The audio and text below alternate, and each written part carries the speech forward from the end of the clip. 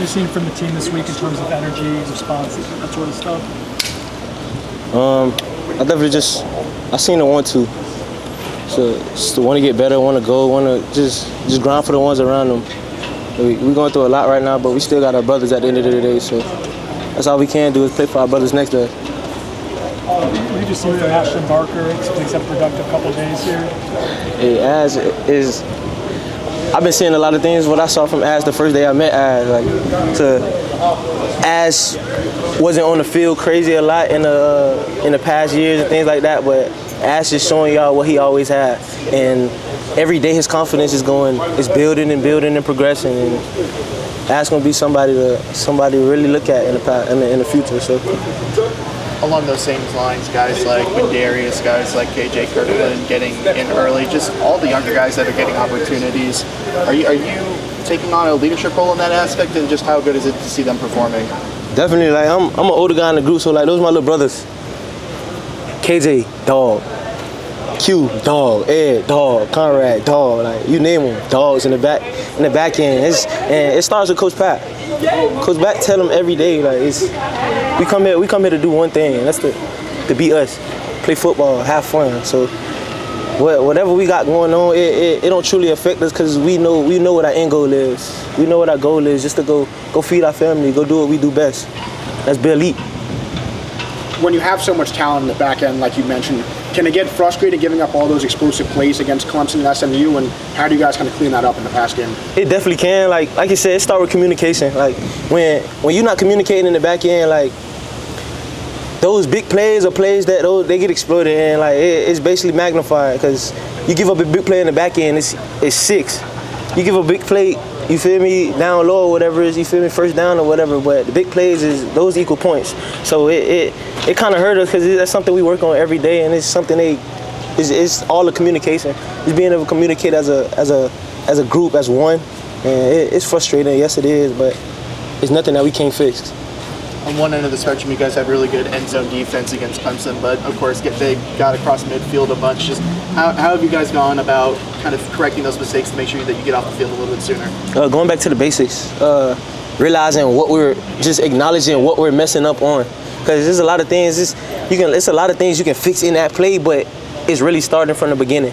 Communication, where your eyes are, your assignment, your alignment, you feel me, technique, and then at the end of the day, you just gotta execute. So.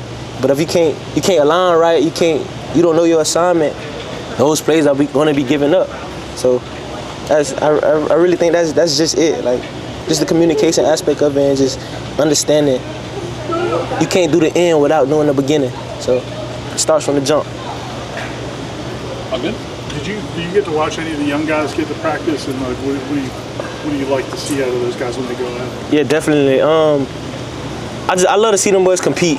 Cause I tell them just compete and communicate.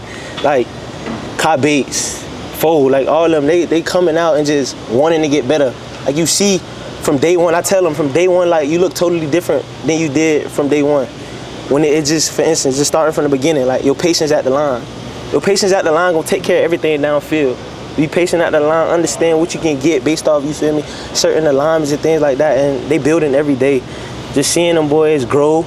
And I don't know if y'all see us with the energy, you feel me? We bringing belts out. It's just want to have fun, bro. The more you have fun with it, bro, the more I want to learn. Cause I'm not having fun, but I don't want to learn. So it's like, bro, if you gonna learn something, bro, go have fun with it. I just feel like that's how it helped me. That's how it helped my brothers in the back end in the past. So I know it helped them. It helped them just go out there and forget about everything else, bro, and just go play ball. So young guys gonna be. I'm telling y'all right now, them young guys gonna be them. Talk about having fun, and that's something that kind of developed a couple of weeks ago, but obviously it's still been a tough stretch for the team since then. Just how are you guys keeping that fun energy, even though things just haven't produced on the field so far? Big picture, yes, we haven't won, but as a group, as one, we see the process, we see the progress.